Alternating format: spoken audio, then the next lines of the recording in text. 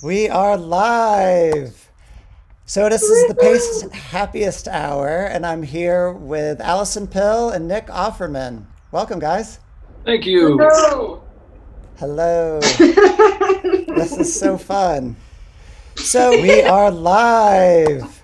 That was So this is the Pace underwhelming. Happiest Hour, and I'm here with Alison Pill and Nick Offerman. Welcome, guys. Thank you. Hello.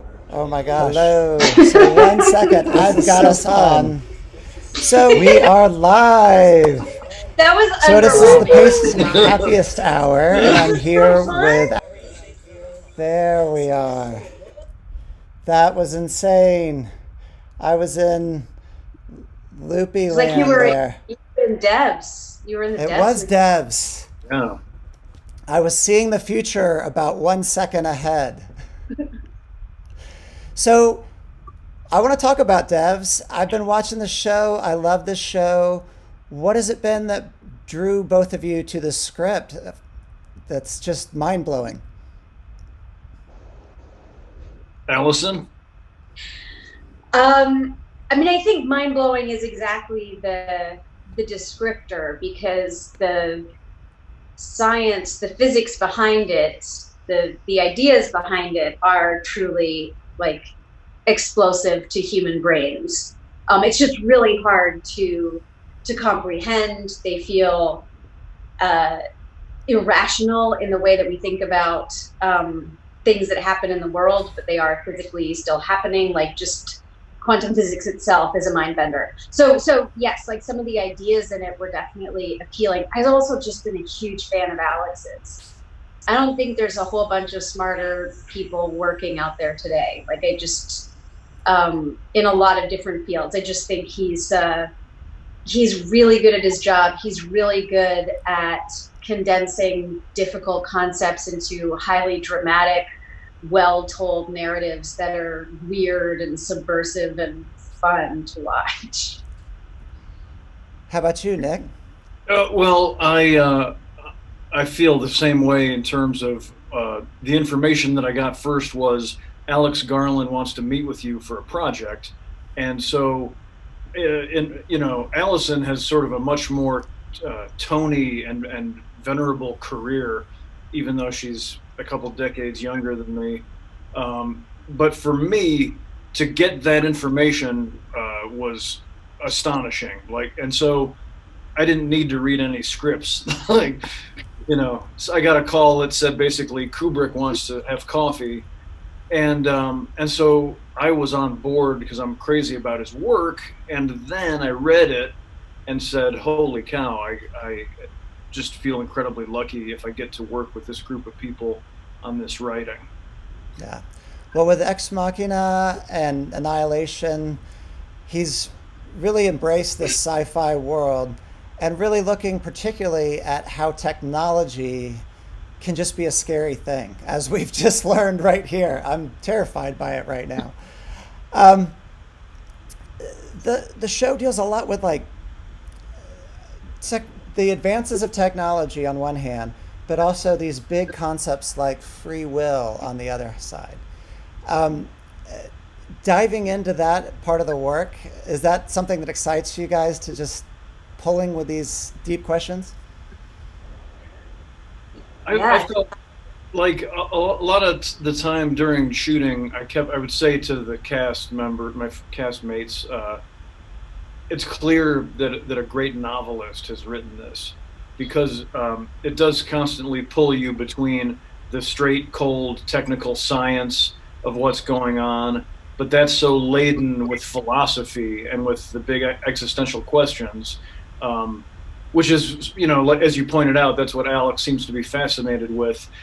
When we funny monkeys get our technology amazing enough, when it's good enough, what are we dumb, flawed humans, what kind of trouble are we going to get into when our toys become too powerful? And so for me, I just was in a constant state of fascination of the writing was so good that day to day, all I really had to do was try and play my scenes as best I could. But then stepping back and considering the subject matter it was a really fun push and pull between the humanity of the story and the greater sort of universality of the topics. And I also think the concepts, like even the cold scientific concepts, are brought into the world of humanity in really interesting ways. Because like determinism as a scientific concept, that seems most mathematically probable. Like the many worlds principle, which seems, like people believe in potentially, like these. It's more about looking at the actual human reaction to or understanding of these concepts, like the moral implications, the philosophical implications, the spiritual implications of what happens if everything we've ever done was what we were always going to do, and that that free will is a complete illusion, and what does that do to different human brains? I think like each character takes on these big philosophical questions in different ways, which I think is, brings it into humanity's wheelhouse in a really interesting way, beyond just the scientific aspect of it. That's great. And Alison, you've done a lot of sci-fi lately with this and Picard. How was being part of that franchise? It was awesome. Yeah, we left Manchester at like the end of February, and I wasn't sure what would be coming up next. And I got a call about Picard to start shooting it here in the summer, and I was like, "Yeah, let's do that." I am a sci-fi fan, and have been for a while. I mean, but it is relatively recent. I was much more a fantasy nerd growing up than sci-fi nerd. And there's just so much good sci-fi out there, like Octavia Butler and Ursula Le Guin, and like these. I think it's such a perfect genre for looking at the failures and hopes of humanity. Moving it to another planet gives us enough distance to look at it. Setting it in these kind of rarefied spaces to us now, but that these tech companies that are in existence and are working on quantum computers, like the ability to sort of explore, like speculate on these possibilities. Well, Alex does that so well. And today is the finale. You can watch the last episode of this miniseries, Devs. Have you guys, you have family that have watched this and helped you process through just the craziness of this? What do you think of the reaction of fans to the show? Well, it's interesting, having a show that I think I can speak for both of us when I say something that has been this meaningful and unique and gratifying as an artistic experience, to have it be revealed to the public during this strange, sort of unprecedented shelter at home, worldwide, quarantine, pandemic situation. And I don't go looking for a lot of, I don't look at all the reviews and like seek out reactions, but the reactions that I am aware of are very gratifying, in that people seem to really feel the same way, that it's a very special piece of work, and that is a comfort. It's nice to have that rich escapism in this strange time when there's so much hardship to deal with across the board. Yeah, that's been a thing universally, where we're all stuck at home and everybody's got that thing that's helping them get them through this, whether that's a book, a TV show, an album.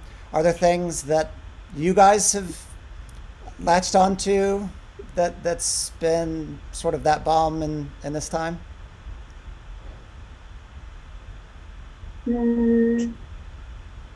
We've been We just set our butterflies free this morning. We got a little caterpillar kit for homeschool situation. We just set 4 of our 5 butterflies free this morning. So for the last 3 weeks, it's been that's been like a pretty big thing that's been getting me through. And this morning, finally having this moment, my daughter was like able to get a butterfly on her finger as she like took it out of its little tent. You know, and you're like watching these chrysalids, and I mean, it's really insane what these butterflies do, what these caterpillars do to themselves, and these little. I mean, it's just crazy. And having that to sort of focus on has been a real balm for the soul. That's fantastic. How long did it take to go from these caterpillars to letting them go? Like 3 weeks. Wow. Yeah, they're caterpillars for a long time. They're in their chrysalids for a long time, and then they hatch. They come out and they start doing their thing. It's very exciting. That's so fun. How about you, Nick?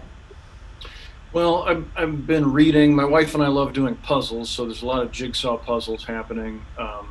I'm reading. We both loved the book The Overstory by Richard Powers, which won the Pulitzer last year. I'm reading an earlier novel of his called Galatea 2.2, which is really fascinating and sort of dealing with some of the same concepts. It's an older book, but he's got a similar sort of brilliance to Alex's writing. And I just finished Alex's second novel called The Tesseract. I'm kind of going back and filling in the Garland holes. Wait a minute. Wait, just a tick. Didn't you say you'd already read The Tesseract? No, I read The Beach. No, I know. You hadn't read The Tesseract? No, when we were together, I got a copy of it. You got a copy of it. To sign it for me. Took you a while. Huh. It has. There's a longer story. Wow. It was literally out of my hands for months. But you are right. No, I'm just gonna text Alex and be like, he doesn't like you that much. You are right to shame me. So, what about writing, Nick? You've got 3 books under your belt. Are you spending any time on number 4 here? Number 4 actually. Megan and I had a book come out last year that I count as my 4th, even though she really did all the hard stuff. But I am actually gearing up for number 5. And I'm in the homework phase. So I'm reading. I was supposed to go. I made friends with this shepherding family in the Lake District in England, and I've bought a cow to add to their herd. I'm sort of fascinated with supporting and learning. All of us learning about locally sourced food, and getting back to an agrarian sensibility, which has become very clear during this time when we suddenly don't want to be shipping in food from all over the world. And I was supposed to be there right now helping them. It's lambing time.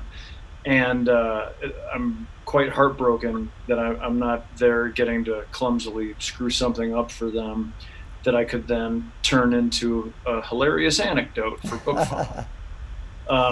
So I'm kind of re-strategizing. Say what? Cat was just amazing to see. It's crazy. I mean, he and his wife are very amazing on Instagram. He's called Herdy Shepherd. James Rebanks is his name. And it's like a TV channel where, especially right now, his ewes are dropping lambs all day long. And so you've got these pastoral landscapes. You've got, everything from beautiful, cute lambing to more realistic and dire, like you're always going to lose a handful of your lambs as nature would have it. So that's another way that I'm escaping. And somehow, I guess I'll be writing about watching their lambs be born on social media. Sadly. I'm sorry that you're missing that, but I love the nature theme here of getting through this. I've been like birding, like just in my backyard, like got a little bird feeder. I'm like, oh cool, house finches, just just to have that connection still to things happening outside of my household.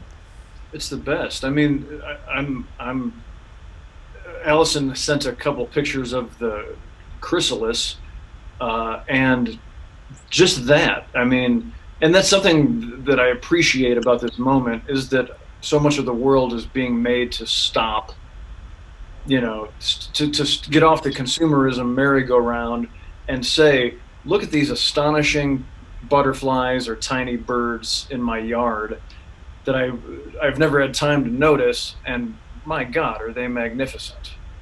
Yeah. And delicious. Well, Nick, I have to thank you because back in 2013, when you were on the cover of Paste, you wrote us a song. And that was one of the coolest things I thought that we had. Writing a song about being on the cover of Paste, that was such a fun thing that you did for us. Well, that's generous. We call that over-egging the pudding in my house. But I'll take it since you're my host. So we have a charity that we highlight every day, and Nick, you chose today's charity. You want to tell us a little bit about it? Yeah, I mean, well, before I do that, I want to applaud Allison and her husband. Spent the last week, they did this great thing because there's so much going on right now, and there's so many places that need help from those of us that can afford to lend help. And so it can be very scattering and kind of chaotic. And Allison and her husband did this cool thing where each day they chose one charity to feature on their social media, which I really appreciated and thought was a really smart and generous idea. I'm about to launch a website that's been, I don't even want to go back and count how long I've been doing this, but for many months I've been trying to get it together to put these comedy specials that I have online for the handful of people that might want to see them. There's three of them. There's four I guess now. No, three. There's going to be three, and so it's weird because we finally, my helper, people who know how to use the web, we've finally gotten it together and it's finally time, but you can't really do that in good conscience right now because of what's going on. And so I said, okay, let's do this in a way, let's launch the comedy specials, but give all proceeds to a charity. And so we looked around, we did some research, and the sort of most consistent and best idea that I could come up with, which sort of is vetted and covers the whole country, is America's Food Fund, which DiCaprio's given to and Oprah's behind, and Chef Jose Andres, who is the wonderful and heroic character. I've hung out with him a few times, and he, among other things, taught me the ideal way to hard boil an egg.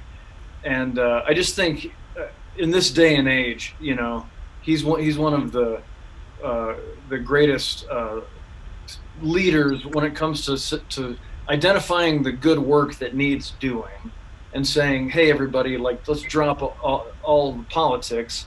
Here, these people need paella.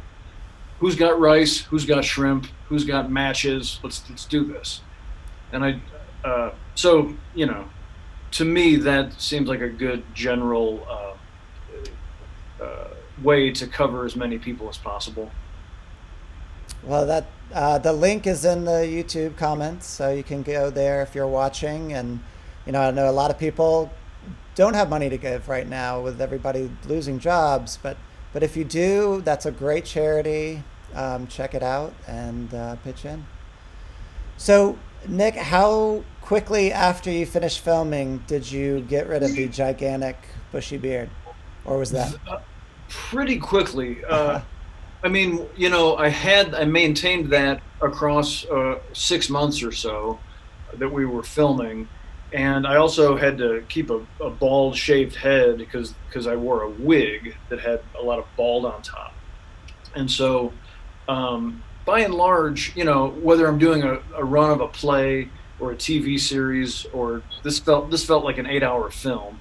By the time you're done by closing night or you wrap the film, I'm always ready to then you strike the set, but I also strike the character from my person. So the character's done, and so quite often, if it's the theater, I show up at the closing night party, you know, clean shaven or whatever, because it's over. Or you grow a beard in like 20 minutes. Yeah, I don't. I quit shaving. So, or you know, in this case, you have to wait to make sure all the rushes or all, like, you know, all the scenes are safe and sound. But yeah, pretty quickly. And my wife is very tolerant. She puts up with the craziest facial hair, but then as soon as it's not needed, she's like, okay, I'd like your face back, please. That's great. And Alison, are you finding opportunities to do creative things while you're at home right now? You've been acting nonstop, it seems, for, you know, the last decade. Yeah. I mean, I've been inspired by a lot of these play reading fundraisers. So my friends and I are thinking about trying to get something going there. But honestly, it's a lot of my creativity is now going to homeschool hours and trying to entertain a toddler kid person and keep everything going over here. Yeah. So there's bread baking. We made some pretty interesting, weird muffins the other day that ended up being delicious if, as my husband said, you don't consider them muffins. So, you know, there's Fair that. enough. That's great. All right, well, we're going to bring in our next guest here. See if this works. How Crossing our fingers. Hey. Here's Patterson. Yay! There he is. Hey. We got Patterson Yay! Hood of the Drive-By Truckers here. Yay. So we like to, in the middle of every show, everybody grab a drink. In honor of Patterson today, I have a drink straight from Athens. You're probably seeing that backwards, but this is Creature Comforts Athena Paradiso. It's this beautiful red beer. It's Yeah. red. Ooh. Red beer? It is. This is a No, I sour love the Creature Comforts. Their Bebo is one of my favorite beers. raspberry cranberry. Yeah, Bebo's I fantastic. wish I had one of those. I can't do no cranberry in my beer though. I believe that about you, Patterson. All right. Well, I'm on West Coast time, so I haven't switched from my trusty coffee yet to my first beer of the day. But we could toast with that. That's great. So just like Thanksgiving, everybody, we're going to go around and somebody that you're thankful for in this time. I will say everybody who's still working to produce food, because that is essential labor, and a lot of people are putting themselves at risk for not a ton of pay and getting that done. And I just want to say cheers to them. Cheers to that. Cheers. How about you, Nick? I'll raise my bottle of water, Tito's potato water, hand squeezed. To the medical workers, I have a couple of nurses and a paramedic in my family, and good Lord, I mean, like our school teachers, they are so taken for granted and underpaid. And in this moment, they are the Hall of Justice. They are the super friends, fearlessly stepping up and taking care of all of us. So here's to them. Cheers to that. Here's to them. Alison, first, what are you drinking there, and who are we toasting? I got minty water. Minty? We have a farm box. Speaking of people who grow food, we got a farm box coming from a local farm, which is great. So we signed up for a month of these, and we get mint every week. So now I'm just like a mint wateraholic over That's here. fantastic. I would like to raise a glass to all of the cleaning staffs of all the medical facilities and hospitals and freaking all of that, because as, yes, underpaid and underrespected our nurses, paramedics, and doctors are, as becomes obvious, the people cleaning and trying to keep those spaces safe are also incredibly, you know, in the same amount of danger and being, yeah, I would just like to pay my respects to those guys. Absolutely. Cheers. Cheers. And Patterson, how about you? I mean, God, it goes on and on. You know, I mean, here's to, you know, everybody who's trying to do the right thing, people who are really trying at great, you know, all kinds of sacrifice, trying to stay away from people they love in order to try to protect them. And you know, and I mean, I can't even wrap my head around all the horrors going on from the you know, the people who are sick and people who we've lost, and all the way to, you know, the businesses, the small businesses, you know, that are, you know, some of which will never reopen. And it's a horror story. So here's to everyone doing what they can to get us all through this, and hopefully to the other side, to where a better other side. Cheers. Cheers. All right. Well, Nick, Alison, thanks so much for being here. Everybody can watch Devs FX on Hulu. The last episode just came out, and it is fantastic, and everybody should tune in. Okay. Thanks, guys. So much. Have a great day. Bye-bye.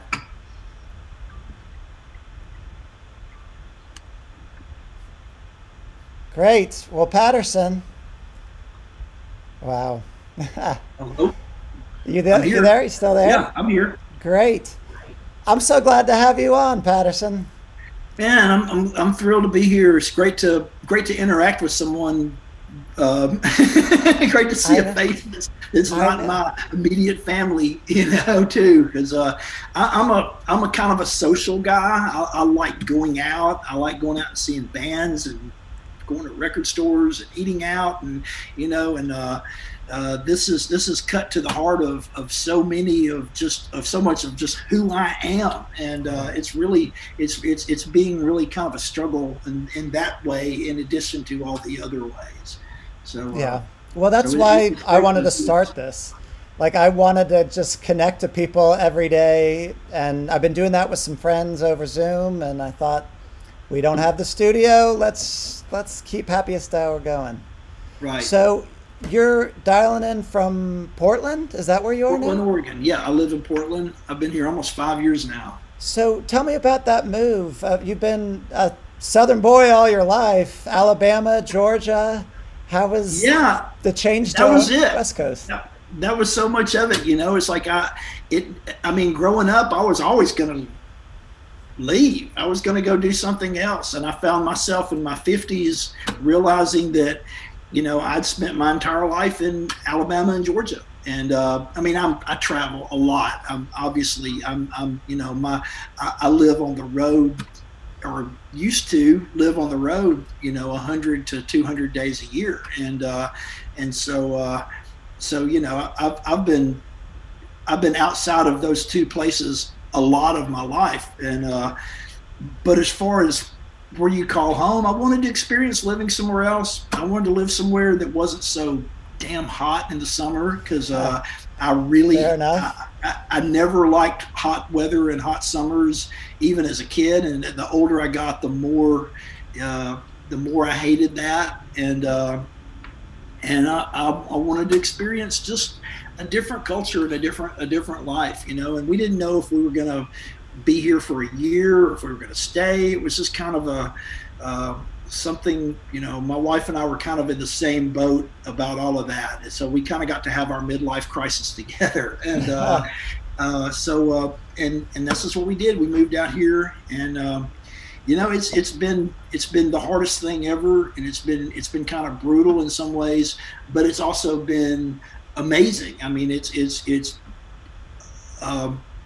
we've been treated wonderfully and accepted here, and I think it's been good for me artistically. I think it's been good for my writing. Just the reset button it kind of put my brain through, or the buttons that put my brain through. I think it's turned out to be a good thing for our kids. The jury was out for the first few years on that, but I think it's turned into a good thing for them too. So we built a kind of beautiful life out here, but you know, and it's also made me, I think, love, in some ways it's made me love the South more, because it's given me a filter to where I'm not being beat down just by the daily political aspects. You know, it's you know, Kemp can still piss me off even cross country. Even cross country, yeah. But the fact that I've got about 2,500 miles helps a little bit.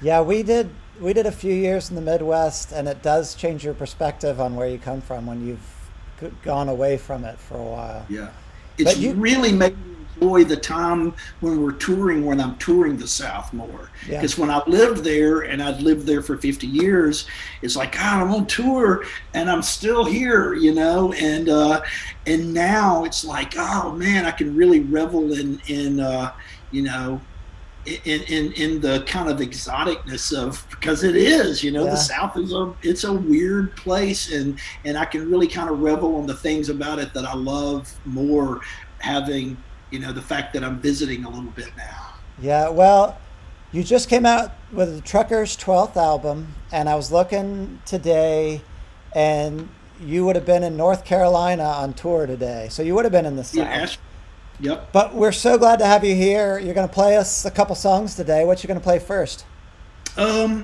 Since we have a new record that we're supposed to be out touring behind, I guess I should play a song off that first. And it's a song called 21st Century USA, and wrote it on tour, on the road. We had an off day. We were driving from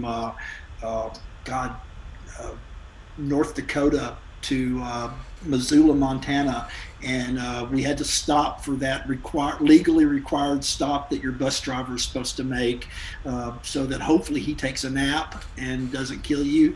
And we happened to be at an off-ramp off I-90 outside of Gillette, Wyoming, and we were staying at a Holiday Inn Express, and for like 14 hours or something, and we were all hungry, so we were going to all check in our rooms and go meet and walk to this like 3-star Yelp rated Mexican place a couple of blocks away. And I walked out of the door of the motel, and our bus was, you know, it was January, so it was very cold there, and a lot of ice, and, you know, week-old snow and stuff. And our bus is sitting there underneath a giant billboard that said Oasis Tanning Salon. And by the time I got to the restaurant, I wrote the first verse on a napkin, and then after I ate, I ran home and ran back to the room and wrote the rest of the song. And it's called 21st Century USA. So.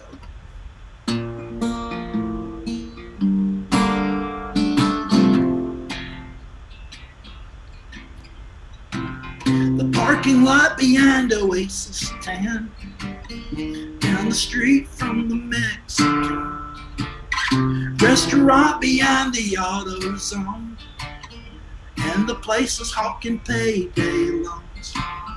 There's a Kmart and a KFC, a fitness center and an Applebee's, Wells Fargo and a Taco John's, a good time bar to get your bad swerve on. In a town that's named for razor blades, all American but Chinese made, folks working hard for shrinking pay, 21st century USA.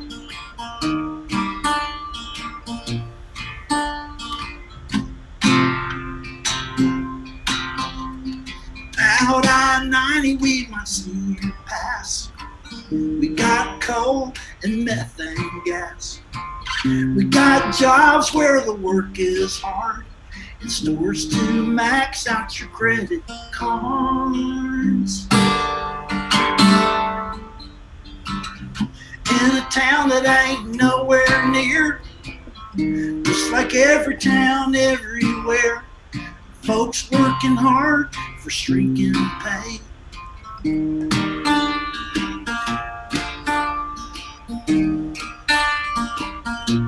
You say we have to hang on just a little bit longer and the Savior will come our way.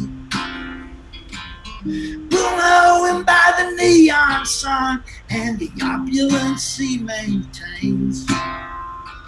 If Amazon can deliver salvation, I'll order it upon my phone. But Big Brother watching me always, why must I always feel so alone?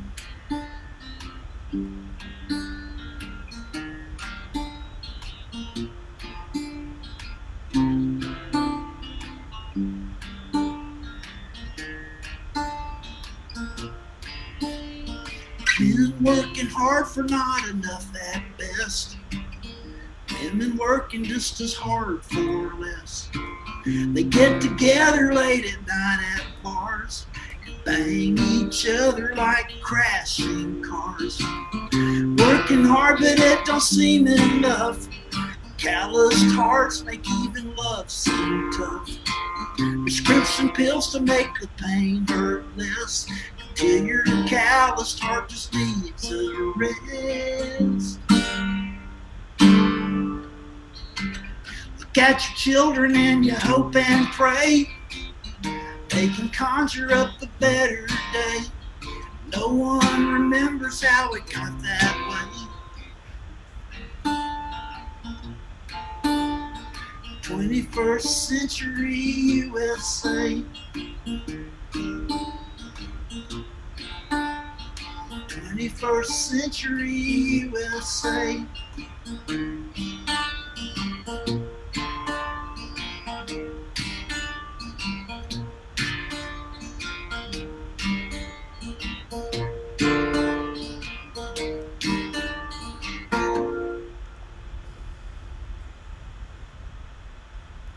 That was so great. Thank you so much. Hope That's it sounded fantastic. okay. It sounded great. I mean, we're on right. Zoom. This is awesome. So, I mean, the thing I've always loved about the Drive-By Truckers and you as a songwriter is the storytelling of people that I feel like I've known forever.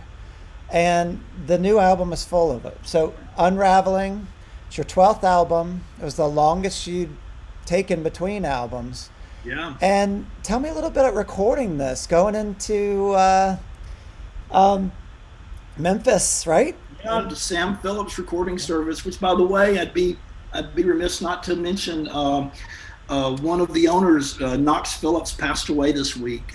He was Sam Phillips's oldest son, and we didn't see him much when we were making the record because he was already sick. He's been fighting cancer for a few years, and he and his brother Jerry still own the place, and I think Sam Phillips's granddaughter is one of the people who's really kind of running it and everything. So, but so rest in peace, Knox Phillips. He's a really, really important part of Memphis's amazing music history, and so we're really sorry to see that he passed. But yeah, we went for a week. It was the studio that Sam Phillips built from scratch when he sold Sun, and of course, for anybody who don't know, Sam Phillips basically invented rock and roll, and he was the first person to record Howlin' Wolf and Elvis Presley and Johnny Cash, Carl Perkins, Charlie Rich, Jerry Lee Lewis. I mean, it all came out of his little Sun studios, and he sold that in around 1960, and he built his dream studio, which was like the state of the art for its time, and that is Sam Phillips Recording Service. And it's like a time machine. If you walk in the doors, it's 1962 again, and it's filled with really cool old gear. Everything works great, and it also has the echo chambers that Sam Phillips designed and built himself into the actual building. There's 3 of them of different sizes, and they restored them, and that was a big part of the sound of this record, was running everything through those damn echo chambers and incorporating that into the sound of the various tracks. And it's really an amazing place. Well, it's a beautiful sound that you got out of there. Thank you. David Barbie, our longtime producer, produced this again, and he also co-engineered and mixed it with Matt Ross Spang, who's amazing in his own right, and he's worked with Margot Price and Jason Isbell and Lucero, and I mean, he's done Al Green. He's done so much amazing stuff, and he actually works out of that studio, so that was a big part of us going there. That's a couple of great people to have working on your for album. For sure. So in the comments section here, a couple people have noted that Homecoming, which you played back in February in Athens, seems like 4 years ago. I think it was. Last week seems like a year ago. And I mean, literally, and we celebrated my birthday on the 2nd week of being quarantined, and that was March 24th, and it seems like forever ago. Yeah. And so that's one of the hard parts of this, and of course knowing that it's, it may not be, it's probably not ending anytime real soon, and so it's definitely a defining event of our lifetimes. Yeah. I mean, somebody asked me, is this more like 9/11 or World War II? And it seemed kind of in between the two. Like just a little bit of Great Depression thrown in. What's that? With the Great Depression thrown in. Yeah. Absolutely. It's except then we had Roosevelt, and now we don't, and we really need Roosevelt. We do have an election coming up here in November, God willing. Yes, we do, and it's really important. I know every 4 years they say this is the most important election of our lifetime, and I don't think it's ever been as true as it is right now. Yeah. Well, before you play your second song here, there's also a question about the Why Muscle Shoals sign in the background there. That sign, I'm from Muscle Shoals. I'm originally grew up in Florence, Alabama, which is part of the Shoals area in the northwest corner of Alabama. And is your dad doing okay and all this? My dad's great. He's quarantined out at their house, which is on a really sweet little spot on Wilson Lake, and he's got his dogs, and he's got Judy, and they're probably doing better than many as far as that goes. And and I think he's doing a good job of not going out. I'm sure Judy's making sure he stays put and everything. So Muscle Shoals is kind of semi-famous for the music history of there, because during the 60s and 70s, at least beginning then, and I mean there's still a music scene there, but back in those days, all these infamous records were made there, and particularly by a number of soul artists, Aretha Franklin and Wilson Pickett, Bobby Womack, Clarence Carter, staple singers, and then it branched into other genres too. Willie Nelson recorded Faces and Stages there, and Rod Stewart, Bob Seger, and Paul Simon and Garfunkel. All these people recorded there, and my dad was part of that scene, and he's a bass player, David Hood. And he's part of the Muscle Shoals rhythm section. Yep. And the sign itself that's hanging there was part of a display at the Muscle Shoals Airport, which is about the size of my attic. It's a tiny little airport, and but they had a display about the Muscle Shoals music scene, nice. Probably in the late 70s or early 80s, and that was part of that I was able to retrieve out of a dumpster. And oh wow. when they were moving out of the old Muscle Shoals Sound building.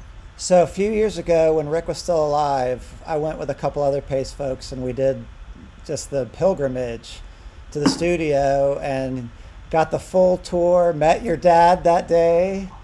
It was incredible. That was such an amazing day just to see the history of that place.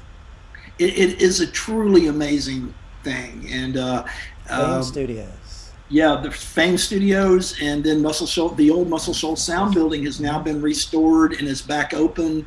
It acts as a museum during the day, and they do tours, and then at night you can record there. And I've actually went in November and recorded a few songs there, which was really a treat, because I mean that was the family business when I was too young to actually still be making music myself. So it was amazing to as a grown man to get to go in there and record with my dad playing bass in that room where they recorded cool. I'll Take You There and Respect Yourself and all those great songs.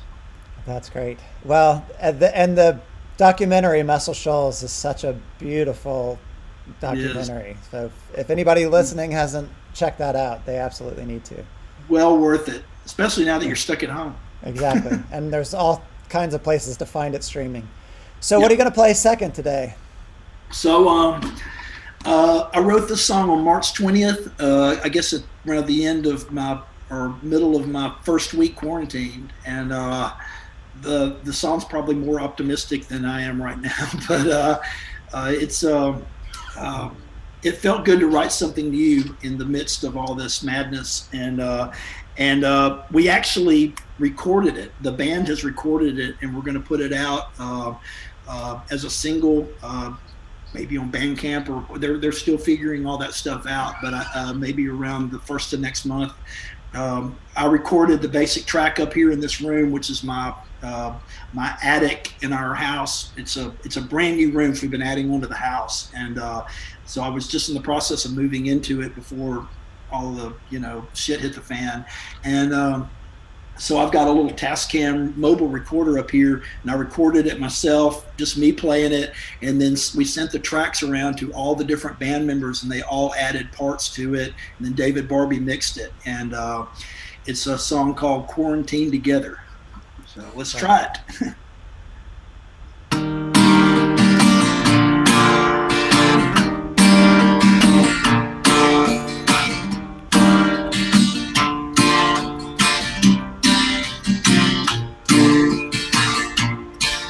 Got a smart looking face. I hope you don't take that the wrong way, but I saw you walking across the street and want to hear what you say. And if we find ourselves later on hanging out and getting along, we might as well quarantine together. It's too miserable all alone.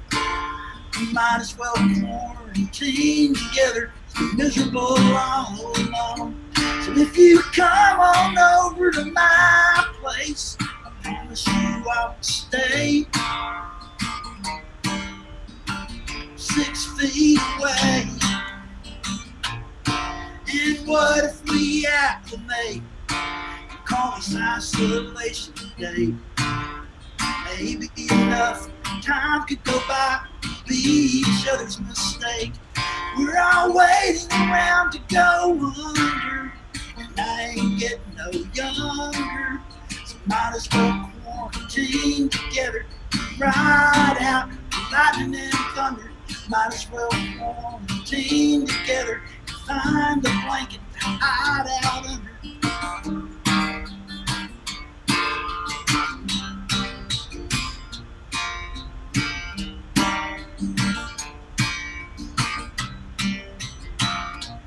If we find ourselves later on hanging out, getting along, might as well quarantine together. It's miserable all alone. We might as well quarantine together. It's miserable all alone. We might as well quarantine together. It's miserable.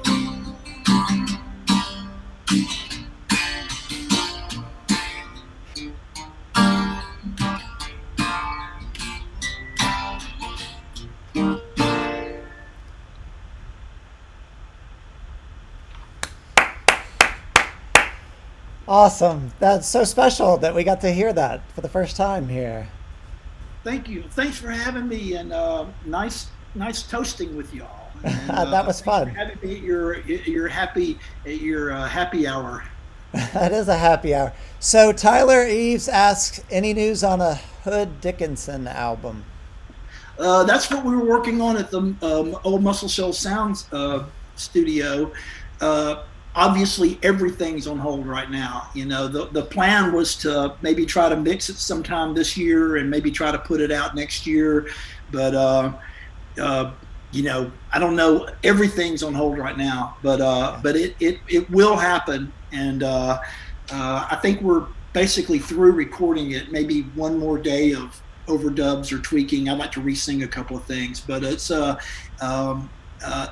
nice and weird, and it's a long time coming because it's a project we started in 2007, back when Jim Dickinson was still alive, and it was Jim Dickinson and his sons Luther and Cody, who were North Mississippi All-Stars, and then myself and my dad, and then for the recording we did back in November, of course Jim is gone.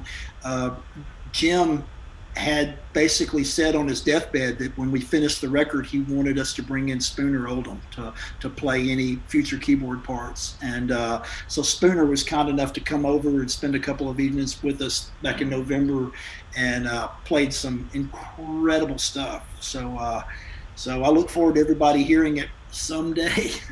That's great. Spooner was also there that day that we went and visited, and man, he's got some crazy stories. I love Spooner Oldham. He's one of the most wonderful human beings in the entire world. To Spooner. To Spooner. Oh, that's so great. Well, Patterson, thanks so much for joining us today. This has been so much fun. And congrats on the album. I look forward to the day when I can hear some of those songs played live in the 40 watt or somewhere, you know. Me too. Yeah, we're desperately eager to get out there and do this thing and go take this show on the road and play for people and shake our ass and dance and do all those things we do. And we just got to get through this because I don't want anybody, you know, getting sick because of it. Yeah. All right. Well, let's get through this quarantine together. All right. Thanks so much. All right. Bye-bye. Bye.